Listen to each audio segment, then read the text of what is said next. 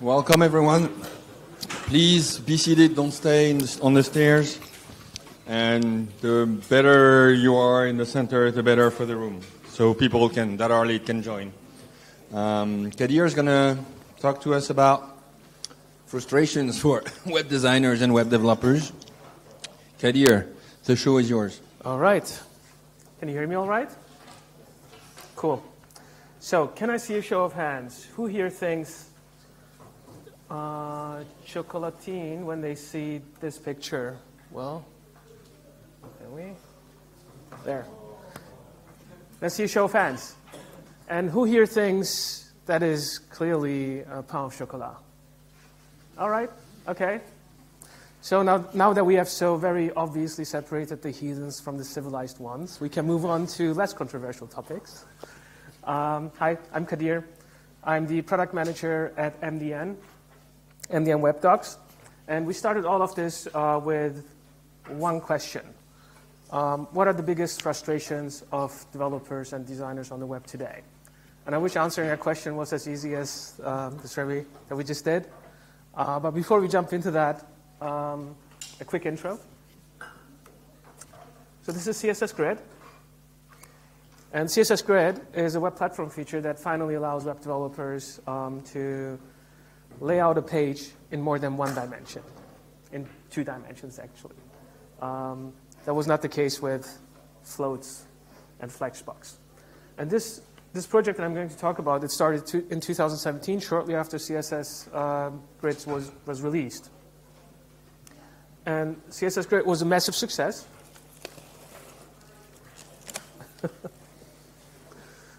Okay.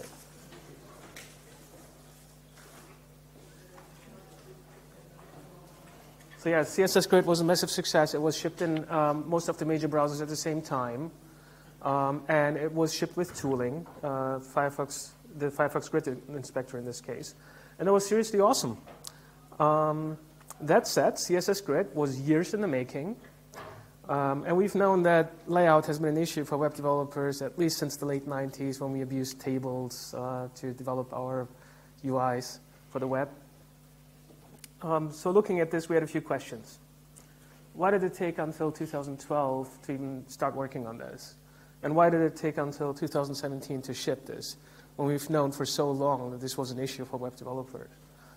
And how was this coordinated to ship at roughly the same time? Because that's not a very common thing, like that most major browser vendors shipped it at roughly the same time. And what were the roadblocks? And what were the pivotal elements that actually helped to move this forward? So we took a step back to see what the whole process looked like from Mozilla's perspective. And after interviewing numerous people who were involved in the process, we identified 3 distinct phases. First phase is research. Second one is standardization and implementation. And the third phase is adoption. Now, as you can probably tell immediately, this is a very simplified view of the process that really smooths out over many things. And it looks like a pipeline when it's actually more a loop or a loop of loops that loop back on themselves. I mean, you get the idea. But it was good enough for us to get started. So most of us on my team had a pretty good idea about the adoption phase, because that's really where MDN shines. And we also had a pretty good understanding of the standardization and implementation phase. But what we were really interested in was research. So what we wanted to know more about was, how do we learn about web developers, what web developers needs, what their pain points are, and how do we decide what to work on next? How do we prioritize what we should add to the web platform or change about it? So we interviewed more than 10 people involved in the process, and people who were involved in different stages of the process. And all of them, essentially, so it became clear that there was no formal research at Mozilla at first. So we have a great UX team at Mozilla that works on Firefox. They're doing an amazing job. There wasn't much of a formal research when it comes to the web platform. And that's important because at a place like Mozilla, we have limited resources. So every time we decide to ship something, we incur serious opportunity costs because it means that we cannot ship something else. So this is really important for a place like Mozilla to have a good understanding of why are we doing the things that we're doing. And this is what we heard from people about how things are prioritized. And there's one thing that really stood out. Every single person said the same thing. We need to hear more from developers. And it makes so much sense. I mean, none of us can be successful, really, without that part. It's hard to prioritize what to ship and the right thing if you don't know what pain points are. And you can't get people to use something unless it actually solves one of their problems. So for all of those reasons, we proposed the developer needs assessment. So what is that exactly? It's a prioritized list of developer and designer needs, and it's a simple tool for harsh prioritization that's representing a diverse audience and a pretty massive feature space. It's published on MDN, and it's not owned by a single browser vendor. We initially proposed this under the MDN Product Advisory Board because there we have representation from major browser vendors, but also from the industry and from the W3C.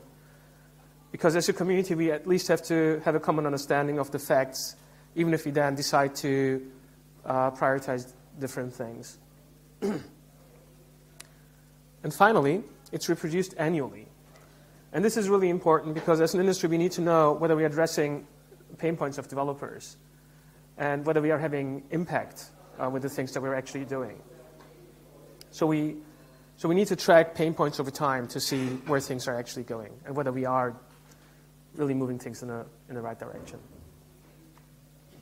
And if you do this well, we think the MDN Web Developer Needs Assessment, or MDN Web DNA for short, it can be the voice of developers and designers working on the web today.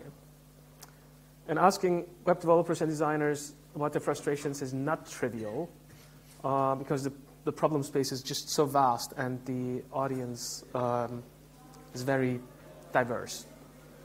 So let me tell you a little bit about the process we went through for that. And I apologize up front because I'm not a user researcher. We worked with a very talented Alison McKee from Pinpoint Research on this. So I'm going to do my best to channel her here. So in January last year, we started the process by fielding a survey to our Product Advisory Board members, and we asked them for data that they would use for decision making. We then had almost 20 in-depth interviews with web developers and designers before we put the final survey together. And that is because we wanted the survey to be rooted in the voices of web developers. If we had started from the questions that browser vendors had, it would have been based on the internal perspective of browser vendors, instead of really being rooted in the everyday life of web developers.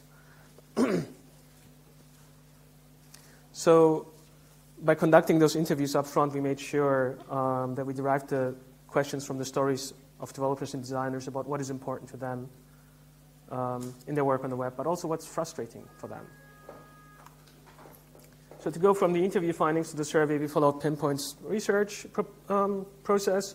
We went from observations, what we saw and heard from web developers, to insights, what it means, and then to critical themes, why those actually matter.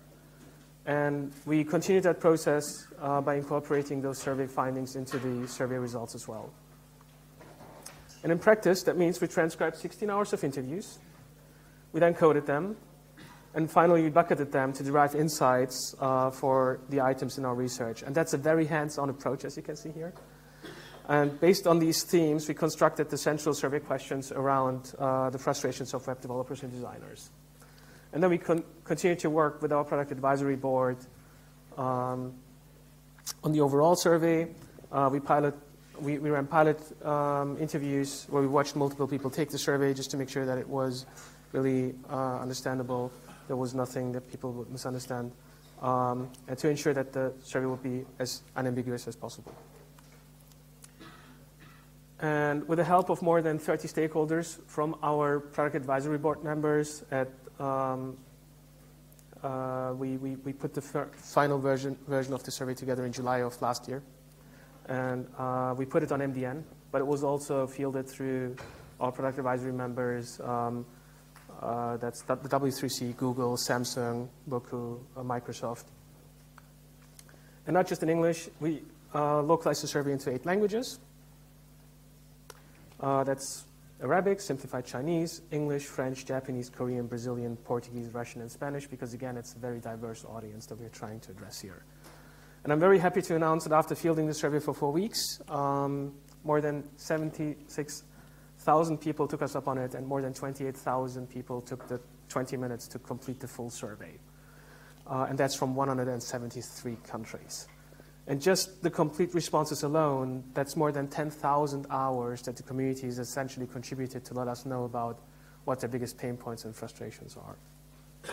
And we believe that makes the MDN Web DNA the biggest web developer-focused survey ever conducted. And with that scale come benefits, because now we can segment the data by experience level, by developer role, country, satisfaction, and we can still retain very high confidence for the results that we get from that, because the sample size is so large. So after this intro, you might be interested in actually seeing results. So top countries. As I mentioned, we had participation from 173 countries across the globe, but that's not uniformly distributed.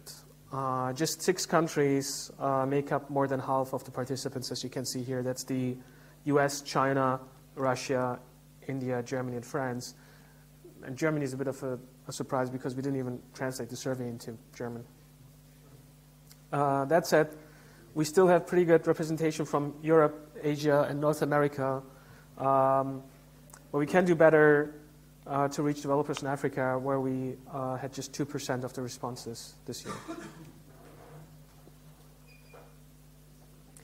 And one segmentation we were interested in was developer type. And there is, of course, the classic front-end, back-end split. But recently, people started talking about the front of the front-end and the back of the front-end. And there are no generally recognized terms for this. So if you ask people, are you on the back of the front-end or front of the back-end, they don't really know what that means.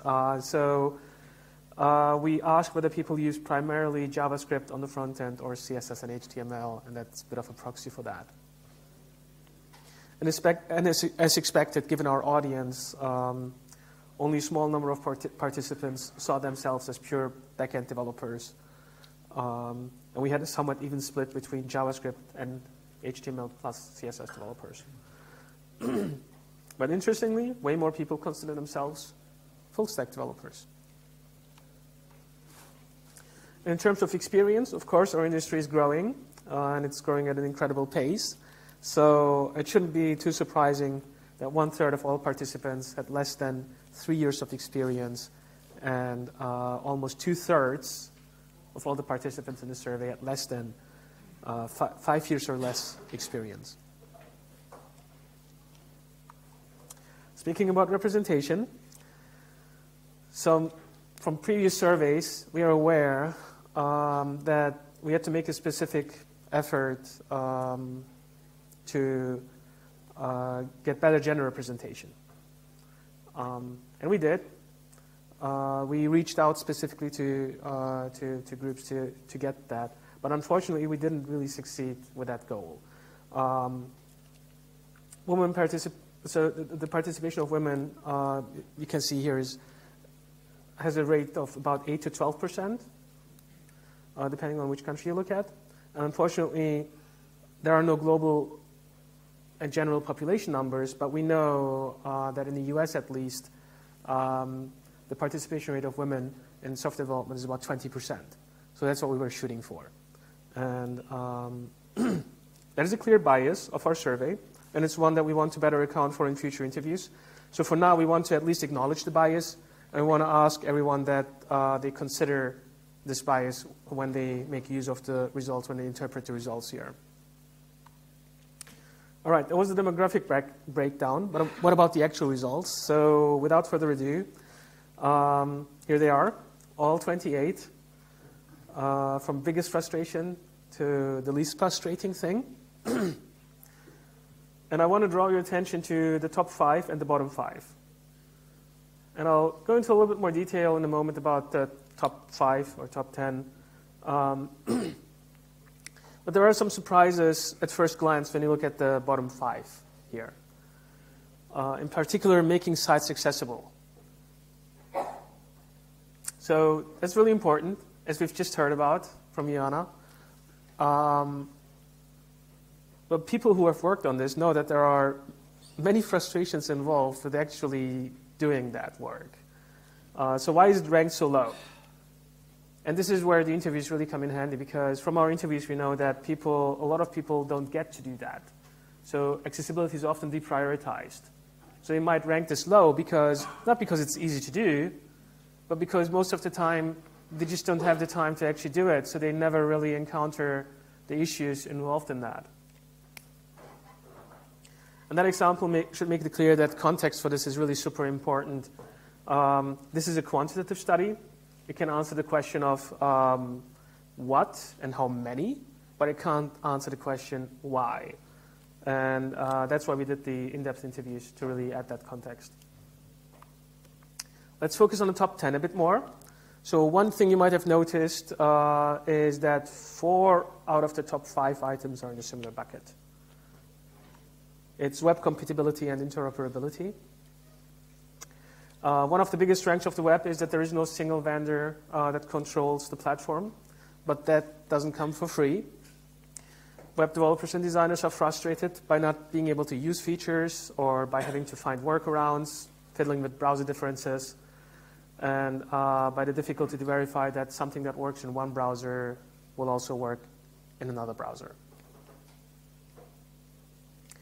There is another bucket, though. It's less clear-cut, but it also shouldn't be too surprising, because the web doesn't just consist of JavaScript, HTML, and CSS. It's the ecosystem of libraries and frameworks as well. And there is no standard web library. There is no one way to build a web application. That, again, comes with upsides and some very specific drawbacks.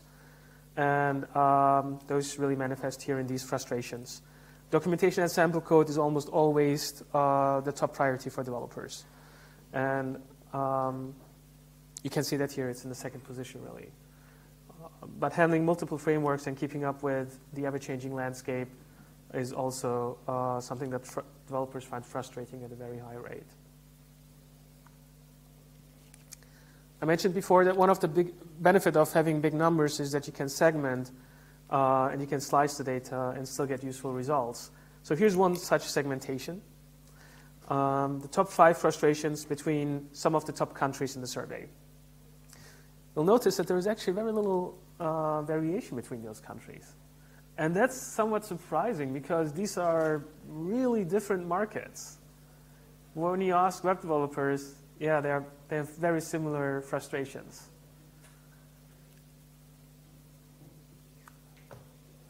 And as you know, the pace of change on the web is incredible. So we asked people what the biggest barrier for entry was when new technologies become available. The results very much match the frustrations we talked about earlier. It's interoperability and documentation. Those are the leading issues when it comes to why people might not jump on some new tech. So when you're working on some new technology and you want developers to adopt it, look at this. It's interoperability and documentation of that. So far, we've talked about what is available and causing issues, but we were equally interested in what it is that people felt was missing from the web platform. So we asked the question, what are the things that you would like to be able to do on the web, but like what web platform features to do? And we had a massive long tail of a wish list that you can see here. That's represented by the other category of things that have less than 2% mention each. And on the other hand, the biggest category, by far, is access to the underlying devices. So that's USB, Bluetooth, camera, SMS, and all kinds of sensors. And we broke out access to the file system as its own category, as it's the biggest request within that category. And in a similar way, people want access to native APIs. So that's contact lists, calendars, and other features that the operating system provides. And you will notice, once again, browser compatibility is very high on the wish list, because what good is a feature if it's only implemented in one browser and it doesn't reach that threshold of availability and you cannot use it? So now this was a little bit bleak. So before we finish this, I have some good news. We wanted to have one measure that would help us understand what the current sentiment is among web developers. So we asked, how would you rate your overall satisfaction with the web as a platform and a set of tools to enable you to build what you need or want? And a full 76% are either satisfied or very satisfied, and only 9% are dissatisfied or very dissatisfied. So while there is room to grow, the web is an amazing platform indeed. And by understanding what web developers spend their time on and identifying what their biggest frustrations are, we can focus our attention on those and help make things even better. So next year, when we do this again, hopefully the numbers will be up. Which is why I'm very happy that to share that some of the I'm very happy to share some of the responses we got from the browser vendors who were involved in this. So Google came out with a very strong endorsement, and I want to thank them for that. They said the Google Web Platform team is now using developer satisfaction as one of our top-level metrics. We're excited to be using the MDN DNA as one of the main sources of data to help us understand and prioritize the key areas of developer frustration. And they followed through. The developer satisfaction question that you've seen before, it's really now a top-level KPI that they're using for this year, and we're looking into how can we actually make this actionable so we can move the needle on that. And we're looking at the top frustrations for that one. We shared an earlier version of this report at TPAC in September, and it was very well received by the W3C, which makes me very hopeful. So they said that early reports from the survey provide valuable input to several standardization and pre-standardization discussions at W3C's big annual meeting. That's the TPAC. And we anticipate the published report will continue to support standards progress. It makes me very hopeful to hear that from them. And not surprisingly, Mozilla is on board as well. In the Firefox team, we're always listening to our community needs in order to make product decisions. The comprehensive overview of the developer community's needs provided by the MDN Web DNA report is therefore essential to us, and we're already incorporating the findings in our plans, and we really are. So what I just presented and much more is in the full report that was published at the end of last year. And I want to thank all of the Product Advisory Board members for their support. And we really invite everyone here to use the results to shape their roadmaps and to do that to better reflect what developers really need, what their biggest pain points are, what their frustrations are. But as I said, we want this to be an annual thing. So the next iteration will hopefully start in March, and we will field the survey in May, and then publish the results in September, just in time for the next TPAC and the 2021 planning season. And if you want to see the full report, you can now download it from insights.developer.mozilla.com, and it's free, it's very comprehensive, and you can pick the things that are really important to you. That is it. Oh, I'll just leave this up. Thank you, Kadir. And now we can take questions. We're quite early, so plenty of time for questions. Yeah, exactly. So we have plenty of time for questions. If you have questions, you raise your hand. I'll give you the mic. So you can ask questions, and it's recorded. I'm going to start by the first tier, so I don't have to walk too much. And then I'll go to the person that's on the top afterwards. I was wondering if you'd done anything on a similar scale with actual users, because for one of the things in there from the results was developers want more and more access to like hardware. Can you speak up a little bit? Is that better? Oh yeah. So I was wondering if you had done a similar thing on a similar scale with like end users who just use the browser rather than developers, because one of the things there was that developers want more and more access to like hardware and user computer information and things, but that could be totally opposite to what the users want. Yeah. That's a really good question. So it's actually one of the verbatim quotes that we have from a developer who says, as a developer, I want access to the hardware, and I want access to the sensors. But as a user, that sounds like a nightmare, and I don't want that at all. So it's interesting because even developers who really want access to the hardware are still horrified by the implications of that. And so yeah, we know on the user side, privacy is a big concern. There's a lot of research going into that at Mozilla, but also at other browser vendors. But when we look at developers, this is what they want, to actually build more things on the web. So I think it's on us to figure out how to do that while still respecting the privacy of users. I think there's movement in that area. I think web media is one of the next things that's coming in. Web Bluetooth, web USB, we're working on that. There are still big barriers to it, but yeah. It's something that we know there is an issue with that. There is a reason why we don't have access to all of that yet. Any other questions? No, thank you, Kadir.